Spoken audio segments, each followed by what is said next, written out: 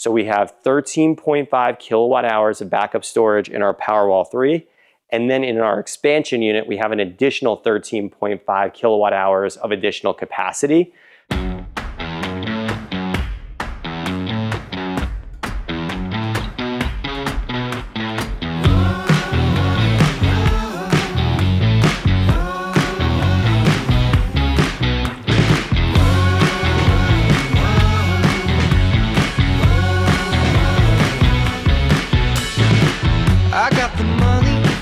I got the show, you got that loving I can't let go. So tell me, baby, I need to know.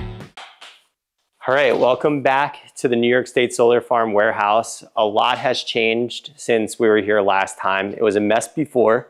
We said we were gonna get things together a little bit, and we did. We have our racking installed. We have all new LED lighting up top. There used to be this rib system in this warehouse that we're able to cut out to make more room. So we have another level up where we can keep panels with this racking, which is really cool. It's gonna be so much more efficient for getting material. You can see we have our Powerwall 2s over here, a Powerwall that is getting sent back to Tesla over there, one of our RMAs. It doesn't happen too often. Probably with all the Powerwalls we've installed, this is maybe the third one that we've ever had to RMA.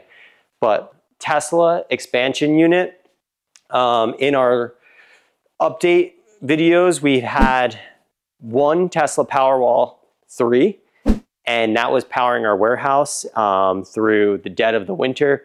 We ran into some limitations as well, where the crew got here in the morning and we couldn't get the door open because we tapped out of juice. We had snow on the roof, battery was drained, and then guys still got in, were able to pull the garage door up, and right when the sun came out that day, I was charging the battery back up again. But to help with those issues of draining the battery, the winter months, not having enough capacity, perfect timing, the Tesla Powerwall 3 expansion unit came out. So we have 13.5 kilowatt hours of backup storage in our Powerwall 3.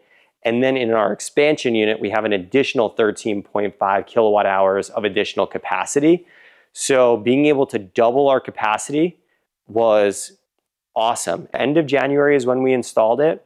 And we have not had any issues since then of getting in here and lights flickering or anything like that.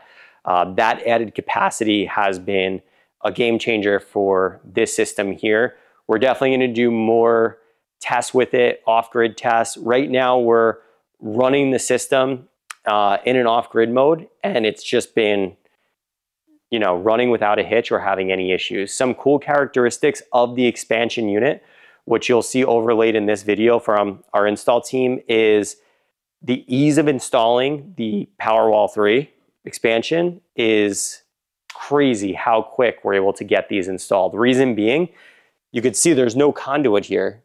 There's this trunk cable going from the Powerwall 3 to the expansion unit, where in the past, if we had multiple Powerwalls, we would have conduit going from one Powerwall to the next Powerwall, or going from our gateway to the Powerwall.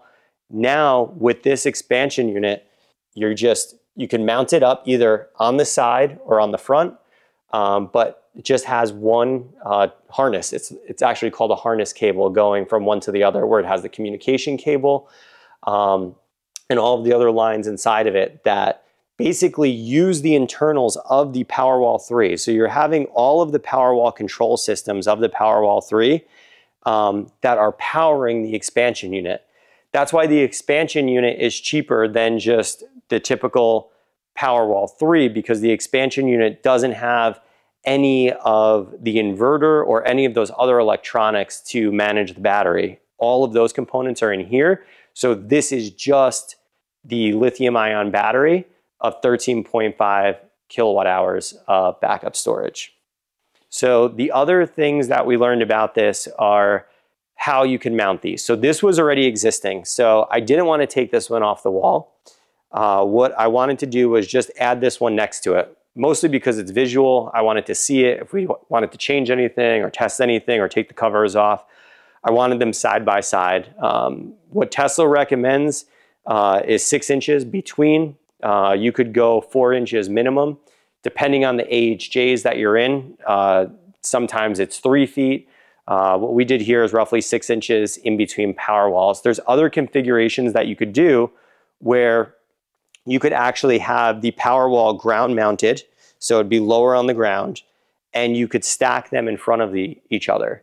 Now, the thing about it, when you stack them, you could see the dimensions. If you come on the side here, we showed this in the last video, but you could see the thickness of the Powerwall 3 is thicker and the expansion unit is a little thinner. So when mounting these in a stacking formation, you have to have the expansion unit being the one closest to the wall and the Powerwall 3 with all of its components being the last one. So you would have expansion unit and then Powerwall 3, or 3 expansion units and then a Powerwall 3. How many expansion units can you put with one Powerwall 3? Up to 3 expansions with one Powerwall 3. So there's different ways you could have these in a stacking formation or like this. If you stack them though too, they have to be on the floor because each of these batteries is roughly 300 pounds.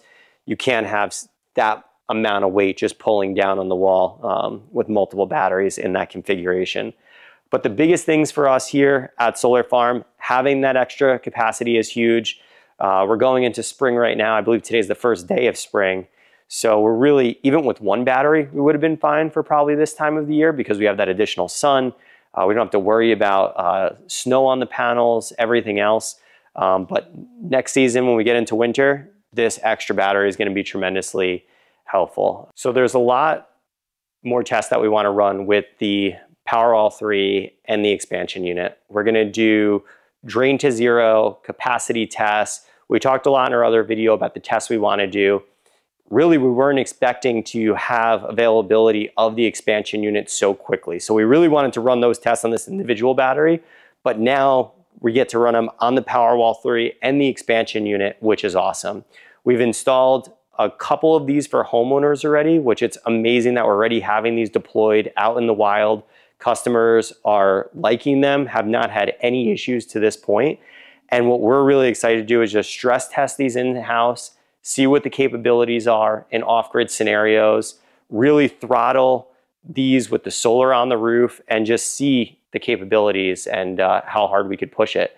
And also our next test is usable capacity. What we're gonna do is get these to 100, drain them to 0, see how much usable capacity is in each of these batteries. So do we get a full 13.5 kilowatt hours or is it 13? That's in the next video that we're gonna check out with these. But thanks for joining and checking out and staying this long in the video if you have.